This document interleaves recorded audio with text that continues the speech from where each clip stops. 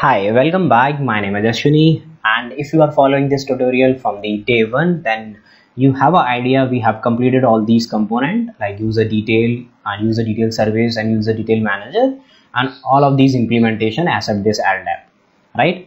So what is the agenda of today's videos? Let me tell you. In previous video, we have seen like if I want to use my JDBC user detail manager, which we have used in previous video, then I have given the name to this table, that is user, and for this authority. If I will give some other name, then my framework will not recognize that and it will not work, right? But suppose I have a strict requirement, I don't want to use this predefined names. Okay, you can ask me, hey Ashwani, I have a requirement, I don't want to use these two tables. For instance of username, I want to take an email ID and I don't want to use these tables. Okay, I want to create my custom table, I don't want to go for this predefined. Then yeah, we have one way we can do that. So this is the agenda of today's video. We will use the implementation for user detail service. We will use the implementation because as you can remember in first video we checked like for user detail we have an implementation called user class, right? So we given our custom implementation for this and we will maintain our user inside that. Okay, and let's see how we gonna do that. So for making a custom user, I want to take one table here which I have created this. So instead of taking username, I am taking email, and instead of taking as a password as a which is a predefined requirement, I have taken here pwd, and in single table only I have created email, password and role. Okay, good, nothing fancy, nothing complex here till now. Yeah, and I have created this one data for our testing, it will work or not. Okay, and let me show you that. So this is a data like one mark@gmail.com and 4 times 1 admin. Okay, to make a connection from my application to database, what I will need, okay, because this is my application. Let's suppose this is my application, right, which I am writing a code. This is my app and this is my database. Okay, this is my database. I want to make this is my DB and I want to make a connection from data application to DB. So I need what I am using here. I am using Spring and data JPA.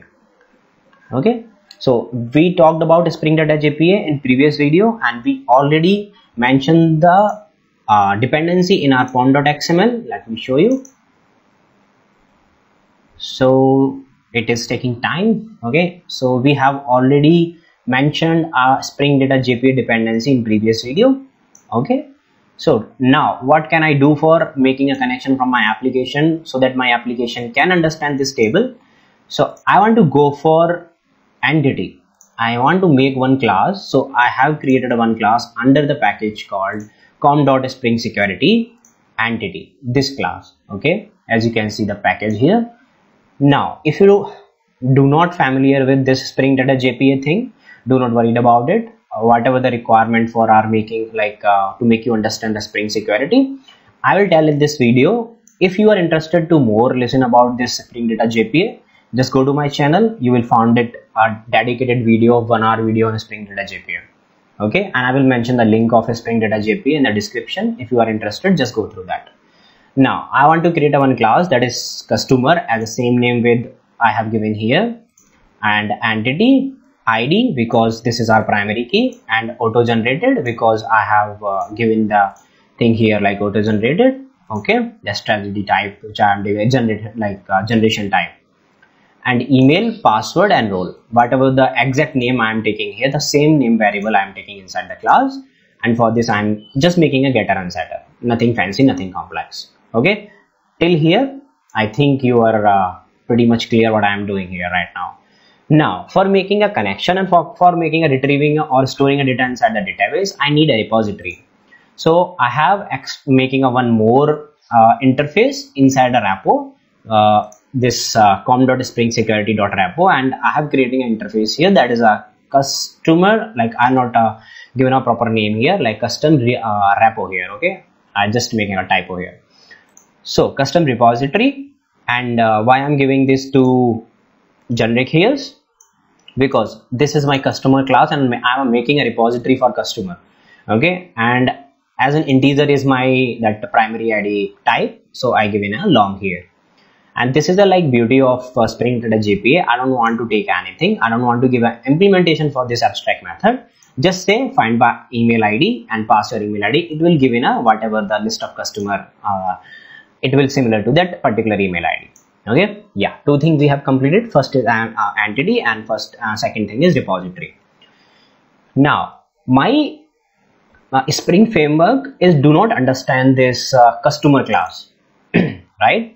Because I have created this class because I want to make a connection from my Spring to my this framework to my database, right?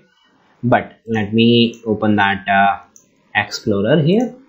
So now what the thing is, my Spring framework, my Spring Security framework only understand the implementation of this user. My Spring framework will only able to understand the implementation for this user. Whatever the implementation you will give, it will understand. Like either you are giving any custom implementation or you are using any user class like this. Here we are explaining, right? So I have, because we are using here our custom implementation, so I need to create my custom class. So that is class I have created, security custom, security customer, okay, and implement user detail. If you are implement this interface, then we know like very well I need to be overridden all these methods, and I give in the concrete implementation. Okay, so I have only few method to be given concrete. Actually I have given a concrete implementation to all, but I have given the true like for checked, for credential and all is enabled, all true. Okay. And for username and password, this password I say okay, let me tell you the logic first, then I will tell you that this implementation. I'm restricted the user whenever my Spring framework using this particular custom implementation, it will pass this customer object, and what this object is, this is that class object, entity class object. Whenever I get that entity class object, then I am in a position to access the getter setter method. So inside that authority, I am just converting into the simple authority and passing that role into that, okay, and returning that authorities. And inside that password, I'm saying okay, customer.get password, and inside username, customer.email instead of username, because this method, if I use like in place of username, if I will give another name, then it will throw an error.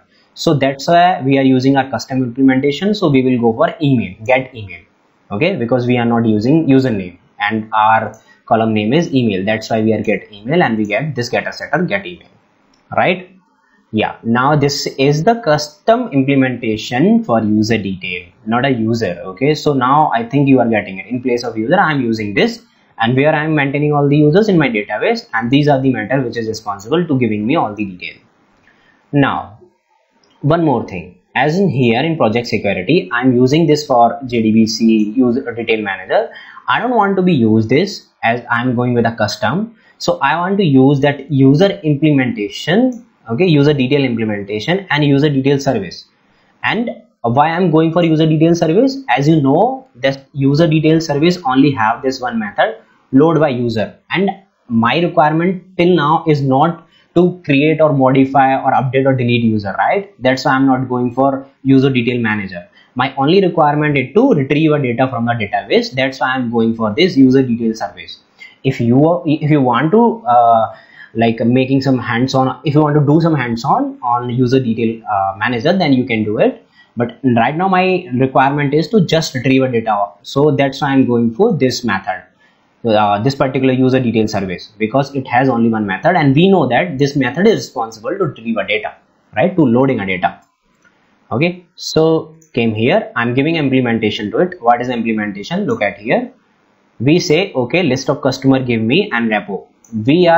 I need the repo object here, which I have created here, customer repo. Okay, so that's why I say okay, give me a repo. I'm auto add it, and whatever the find by email ID, whatever the you get a customer. Okay, if the size is 0, just throw an error that customer detail not found. This user detail not found, whatever the user detail you are passing, and at the end, because all time it will return a 0, like one value. So that's why I'm saying whatever the index 0, just return it. Okay, so this is only a thing. Now everything we have covered from the dependency to like from entity and repo, security, and this implementation of user detail service. Now let me run the application, then we will see the actual behavior of my application. Okay, so let me run the application, run as Spring Boot, and let me open the Chrome.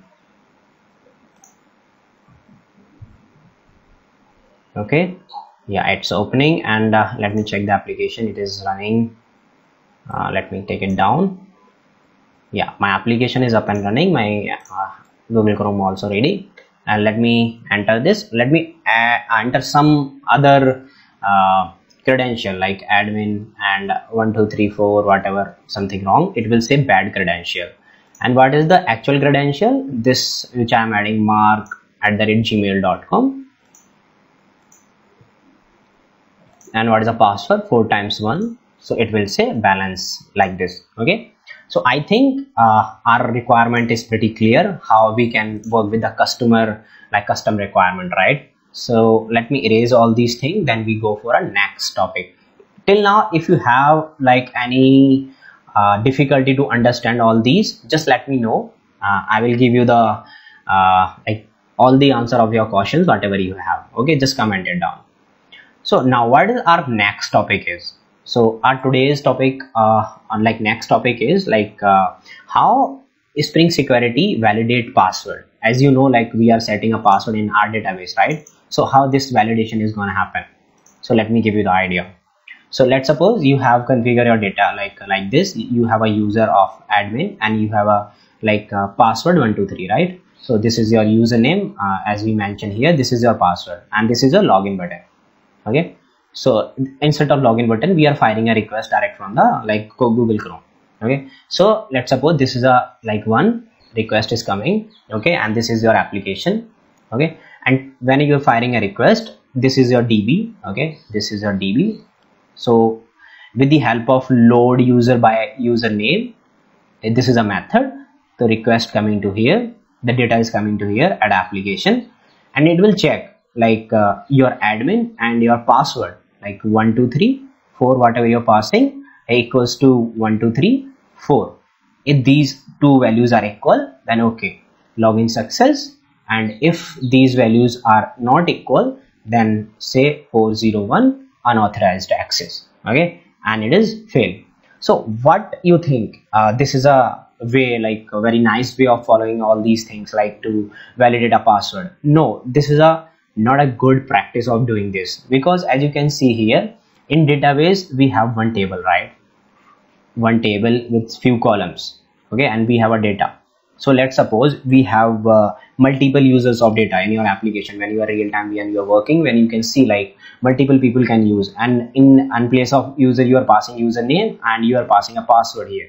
You are storing a username and password. So you can see the password, it's okay, but your DBA, who can see the password? Developer can see the password. And who can see the DBA? And who can see the password? Your team members also can see the password, right? So this is not a good programming practice, because you are not following any, whatever you are not following here, either you are not following any encoding, okay, or any hashing, and you are not following any encryption.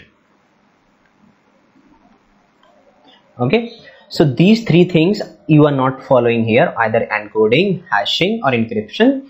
And these people can see your data. Developer, you are a developer, you can see. DB also can see, and team member also can see your data, right? So this is not a good programming practice. And one more thing, if I'm passing a request from here, right, I will pass my request from here, and we are not following any algorithm to my hiding a data. So any one in between, any one person in between here, suppose without making any effort or any hard work, it will can see your password, okay, this person is passing a password 1234. How easy to hack, right? So this is not at all a good programming practice or good method of following. So this thing we will see, what is the difference between this encoding, hashing, and encryption in upcoming videos.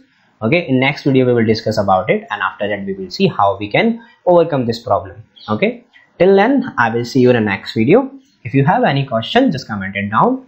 If you enjoy this video, just let me know and comment it down and share this video, and do subscribe. Do not forget to subscribe. Okay? Yeah. Bye bye.